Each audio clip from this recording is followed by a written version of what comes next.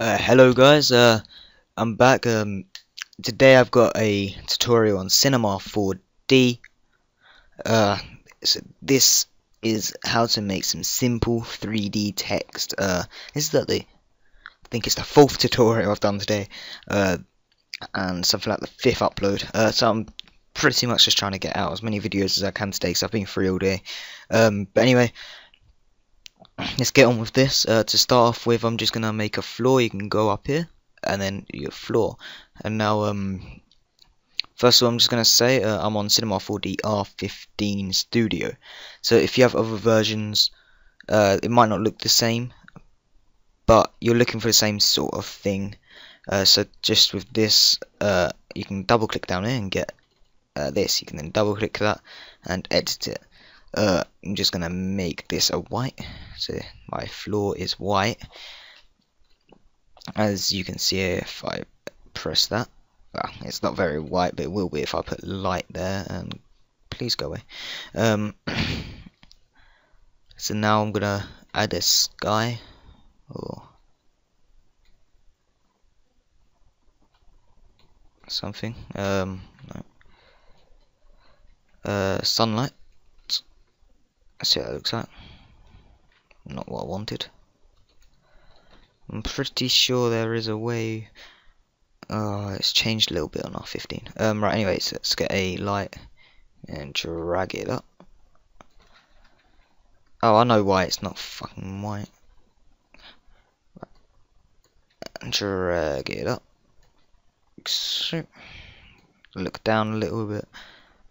Like so. If we go there like that now, it's white. Right, now what we're going to do is go to MoGraph and MoText. This is then going to get us our text, and we're going to move that to where we want it, so where we're facing with the camera. So for me it's here.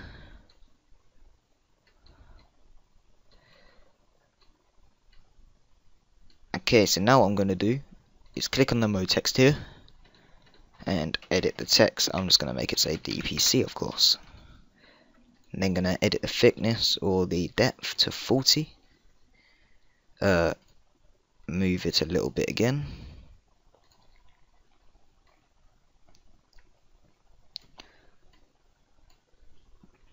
I'm going to scale it.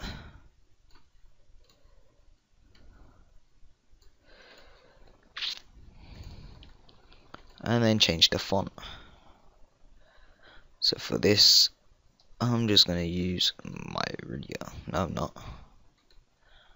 Gonna use Popular STD. No, that's horrible. I've used that in a different tutorial, I think. Didn't mean to click on that, but that'll do. Okay, so I'm gonna drag that where I want it. I'm now going to make another color, and this one's gonna be a blue. I want that red all the way down, that about there.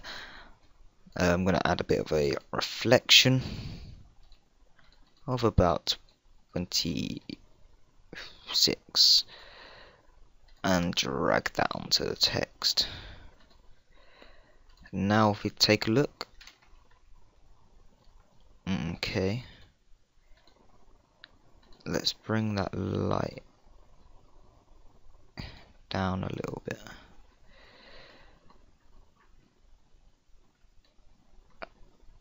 Whereabouts do I want this?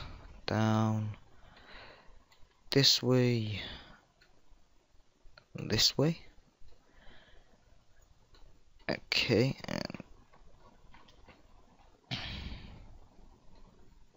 and my computer's lagging a little bit for some reason. Might have something to do with the fact I'm rendering, but then this doesn't really.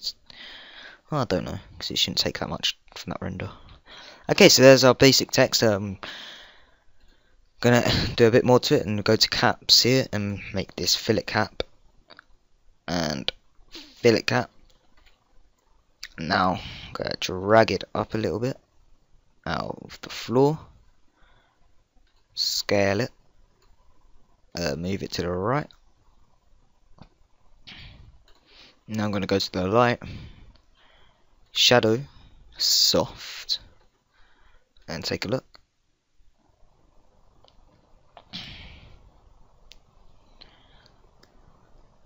Yeah, that's alright.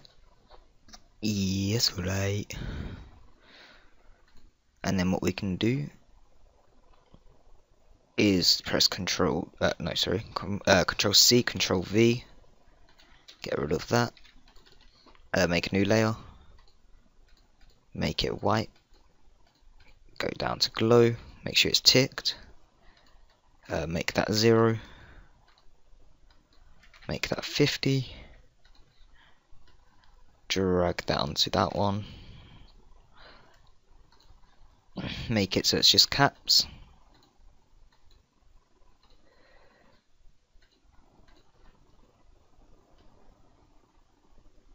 go and drag it out a little bit, take a preview, and we've got a very simple text, but it still looks really nice. So the white's got a little glow, and you've got your shadow, you've got your floor, and then the nice blue for the base, like the back of the text. Okay, so now what we're going to do is go into our render settings. We're going to make this 1920 by 1080. Lock in that ratio. You can choose your save here. So I'm just going to go to my documents, GFX, Tux,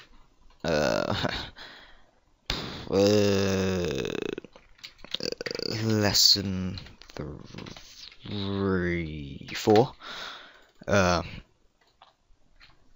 DPC, I guess. That's if you don't have a floor. You can use that and it only rendered the floor, it won't render the black background. I'm not sure what straight alpha is.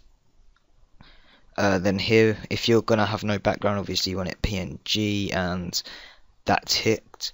If not, you want it JPEG. And then what you want to do is go down here, effects, and one I like to use is ambient occlusion.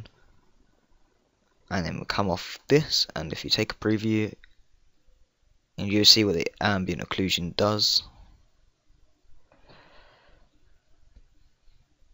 And as you can see, that looks a lot better here. You can't see it all that well on here, but it does look better.